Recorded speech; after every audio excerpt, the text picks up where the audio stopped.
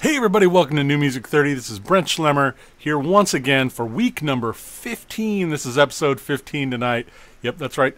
15 episodes of New Music 30. Go find all of the previous episodes on our channel YouTube. That's a New Music 30 show on YouTube, so check that out. But tonight, got a very special guest, Indiana stalwart, Mr. Jeff Byrd. So let's get right to the interview.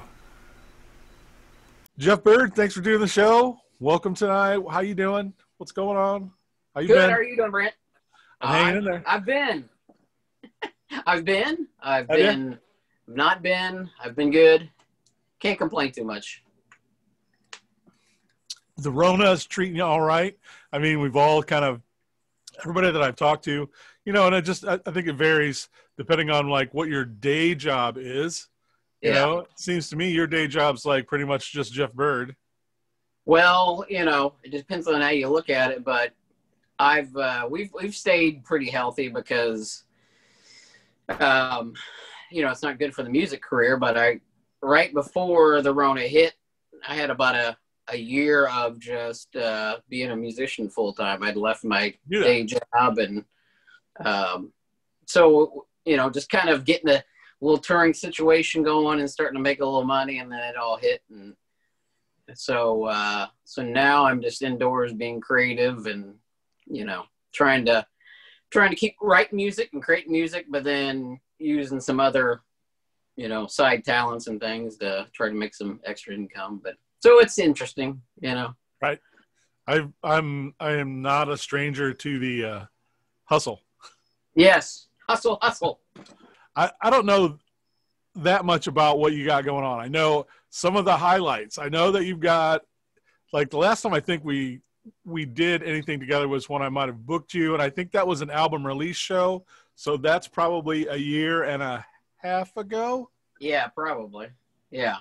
So yeah, since then, that was like right after I quit the day job and was going full time, and since then, with the Rona stuff, I've just been working on other music and other ideas. I mean, starting from the point you're talking about, we had just completed the B-Town album and made a couple of videos for that album. And we had recorded it at Studio Static Shack.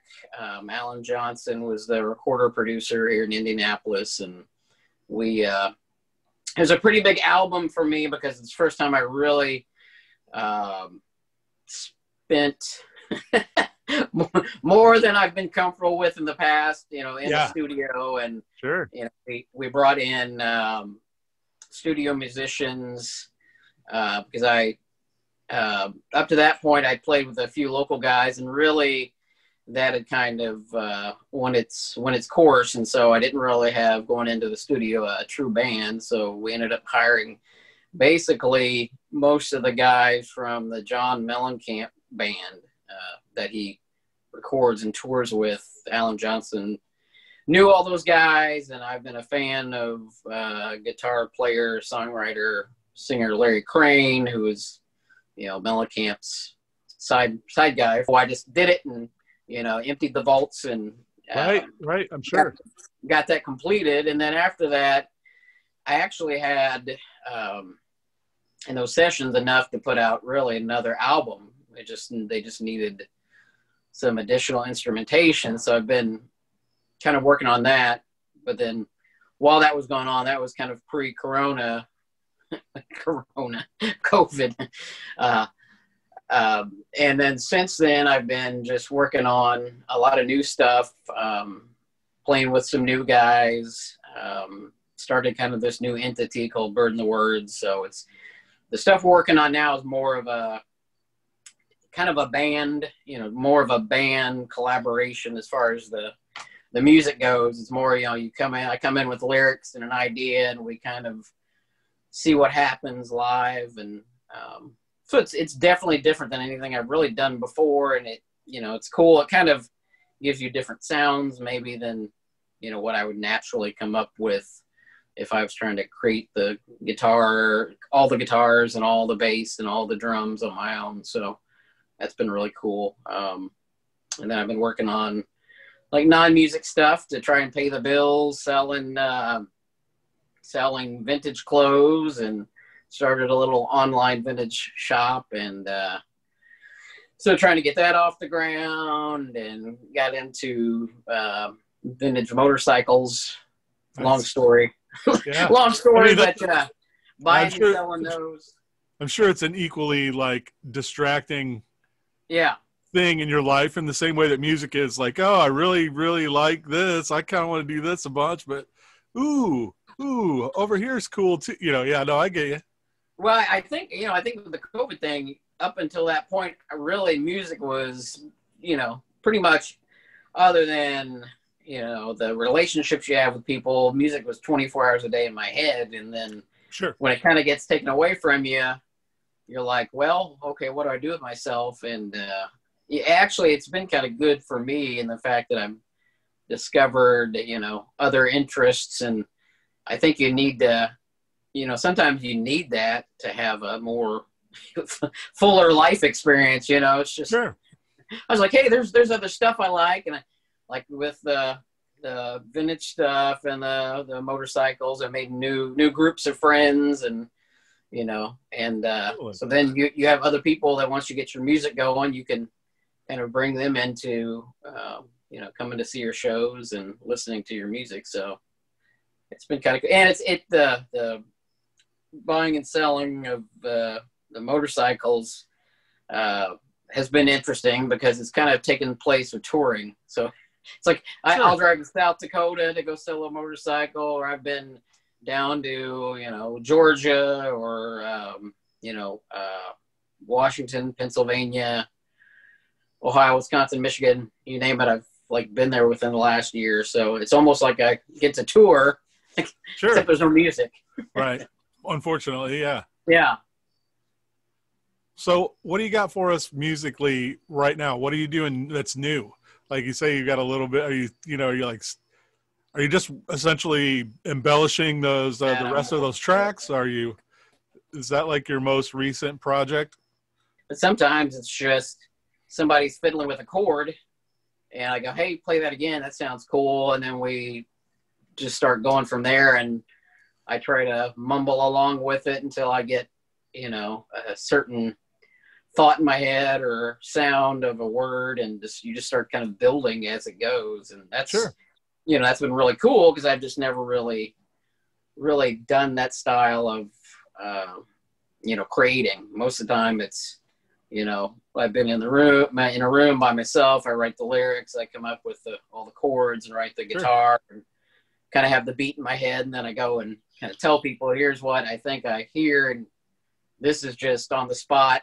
It either sounds good or it doesn't. And we abandon that idea and we try something else. So we've got about 3 or 4 songs right now, just in that fashion. And that's kind of kicked me into a songwriting groove that, hasn't been really going all that well during this COVID thing. And it's a lot of, it's more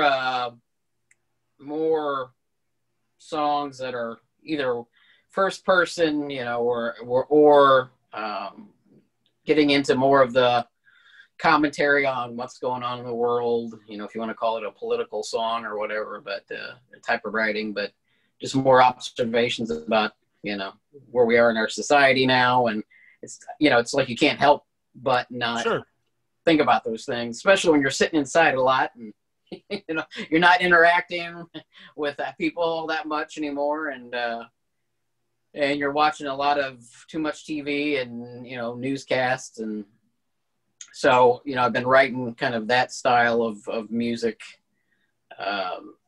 just in the past few months. So it'll be interesting to see once it's done. I'm kind of slowly releasing videos and music from the B-Town session that we did. Like I said, I had enough for really another album. So I'm kind of not really doing a whole, hey, album CD or album release show type of thing. I'm just going to kind of post those once I get a song kind of completed, release it with a video of some sort as I go along, and then probably the next actual album we'll put out will be more of the songs that I'm doing with the band right now. So Ryan Shore's on drums, Brandon Schaefer's on bass, and Rod Schindler is on guitar. Nice. And then I play guitar and doing the singing and the songwriting. And so Rod was one of the bands that he was in was Tonos Triad, and Ryan and Brandon have both been in the Jeremy Vogt band. And it was actually for like an NPR Tiny Desk concert. We did that video for, and it was shot in a brewery. I don't think it's around anymore. It was Round Town Brewery here on the south side. But so I'll probably be sending you that. That's a cool one because, it's a live crowd, and we just went into the bar one night and some cameras, huh? Yeah, had some cameras and got up on the bar, and they even lent us like a scissor lift so Matt could get up, his camera up high, and nice. It turned out really well.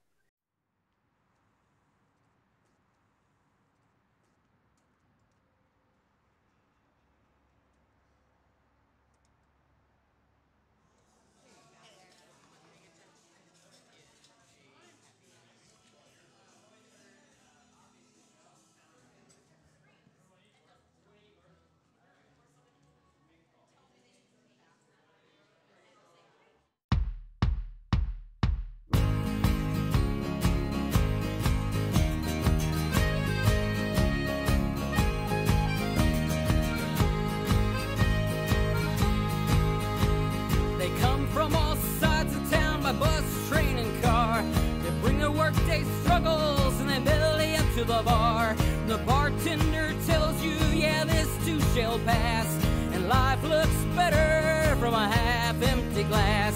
Yeah, life looks better from a half-empty glass. I fear no hard day, work me like a dog. Work with passion in your heart, you'll never work a job. The boss won't give you a day off, flat broke on your ass. You can take a paid vacation in a half-empty glass. Take a paid vacation in a half-empty glass. They come from all sides of town by bus, train, and car. They bring their workday struggles and they belly up to the bar. And the bartender tells you, yeah, this too shall pass, and life looks better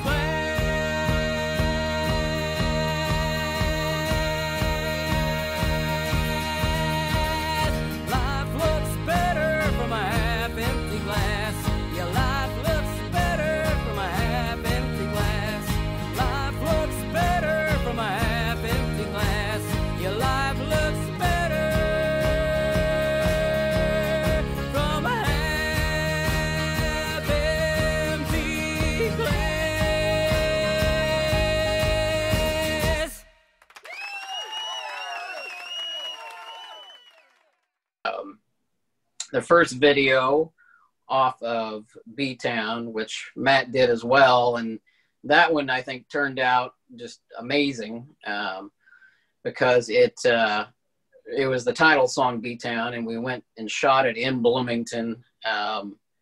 And it's kind of a mixture of, live action filming, and then he went in and kind of scoured the internet for all kinds of memories and historical video, and photos from IU back to like the early 80s.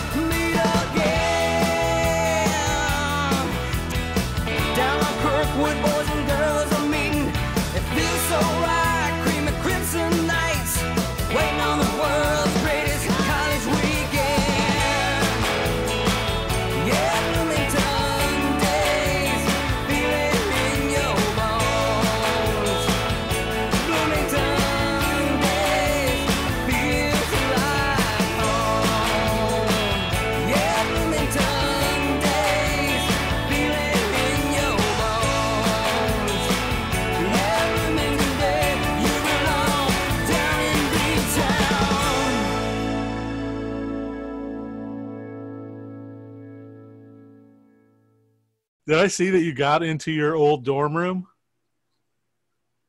Yes, I did. Yeah, that was a surreal out of body experience.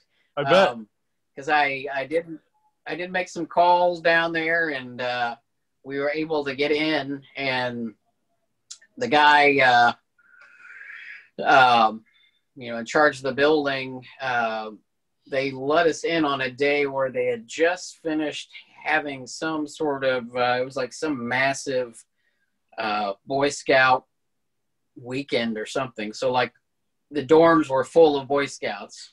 So we got in there just like right after they left. And I thought I could remember the room, and I was pretty close. And the guy let me in the room. I was like, no, this isn't it. I just immediately tell, even though they all look about the same. I was like, this isn't the room. And he let me into the room right next door to it. And I was like, this is it. This is the room. You know, right. you can't, I could feel it, you know. And so. Which dorm was it? It was Teeter, and wing was Boysen. We were like on the third floor. So yeah, it was, you know, same. And suddenly you're kind of transported back, and you know, have those old memories and feelings. So it was really cool. I was there laying on my bed, what would have been my old bed, looking up at the ceiling.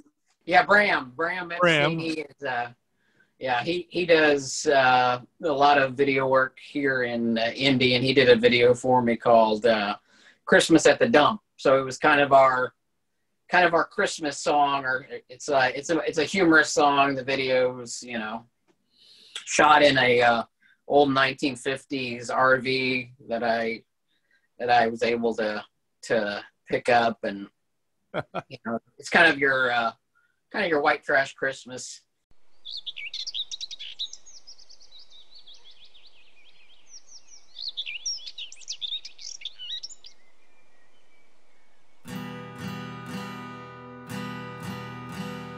Christmas comes once a year, a holiday mom and dad always fear. High school dropouts always out of work. Mom don't make much at the county clerk. Dad got a seasonal route, driving that old trash truck. On Christmas Day we're putting on a church clothes and heading down to the city dump. And it's Christmas, and this year we're in luck. Last year we didn't get a goddamn thing, but this year we're celebrating Christmas at the dump. Christmas at the dump. Jesus Christ the Savior was born, gave his life on Calvary and died. He taught us it's better to give than receive, but Christ, we ain't had much in a while. There's a cracked bottle of rosé over there, a little Christmas cheer Mom and Dad can share. My brother found an abandoned stereo. I picked up a one-armed G.I. Joe. This is shaping up to be the best Christmas that we ever had. And it's Christmas, and this year we're in love. Last year we didn't get a goddamn thing, but this year we're celebrating the Christmas at the dump. And it's Christmas, and this year we're in luck. Last year we didn't get a goddamn thing, but this year we're celebrating a Christmas at the dump. A Christmas at the dump.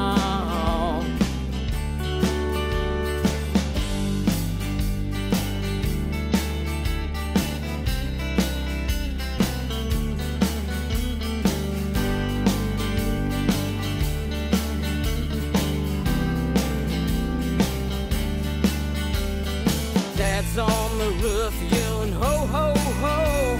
Mom's falling down beneath the mistletoe. This is looking like it might be the best Christmas that we ever had. Yeah, and it's Christmas, and this year we're in love. Last year we didn't get a goddamn thing, but this year we're celebrating a Christmas at the dump. And it's Christmas, and this year we're